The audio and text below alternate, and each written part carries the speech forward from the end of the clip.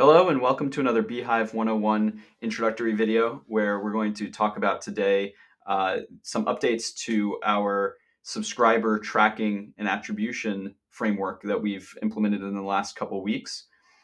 We overhauled our existing attribution tracking to provide a greater degree of clarity for users so that as a creator you can understand where your subscribers are coming from. We're also going to be launching list segmentation and some other features that will rely on, and we're going to be providing tools for users to break down their subscriber bases by some of these attributes. So from here, once you've verified your account, you've gotten your publication up and running, you started collecting subscribers. In order to see some of these attribution metrics, what we're going to do is click on subscribers.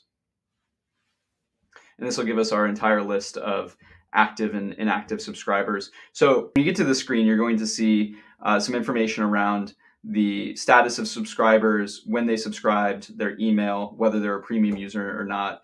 And then you're going to see a new interface with this acquisition source. So in the past, we didn't provide a whole lot of detail around where subscribers were acquired from. And so this is where the bulk of this overhaul has occurred. And so I'm going to spend a moment to describe these three parts. So at a high level, each of these acquisition sources are broken into three pieces. So the first part is where the user came from. So in this case, the website import, and I'll go into more detail about how we name those in a second. So this is the way that the user was inputted into the publication. And then we've replicated the taxonomy that is similar to what Google Analytics uses to define where users are then coming from on a source and medium basis. So the source medium is going to be integral to this whole process. The source being where the user came from, and the medium being how they got there. So you'll see two examples from this screen. The first is Facebook-IG. This is something, taxonomy that I've used in the past that indicates this user came from either Facebook or Instagram, and this can be named whatever you want it to be, or will be named whatever you choose. And then CPC is my taxonomy for a paid ad. So what this indicates is that a user subscribed on the subscription website, and they arrived on the subscriptions website from Facebook or Instagram, and the method of how they arrived there was through a paid click.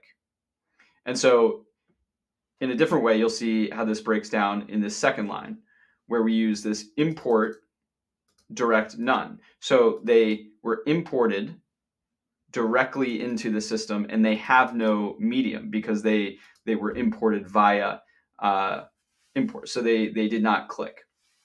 Another example could be if they came from a Google search, for example. If they came through a Google search based on the subscription website, the first field would be website, and then the second would be Google, and the third one would be none or organic.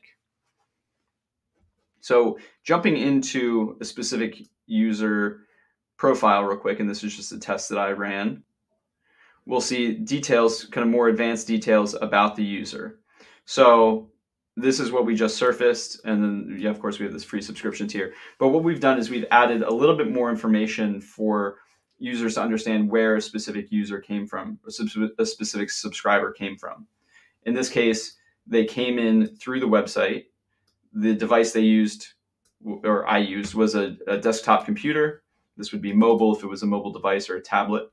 The UTM source was Facebook, Instagram, and the UTM medium was CPC. And then you can see this was the exact URL that I landed on to get to the subscribe page. So in the future, just to give you an idea of what's coming, we'll be implementing tools where you'll be able to segment your list to say, show me all of the users who were imported. Show me all of the users who came to the subscriber website.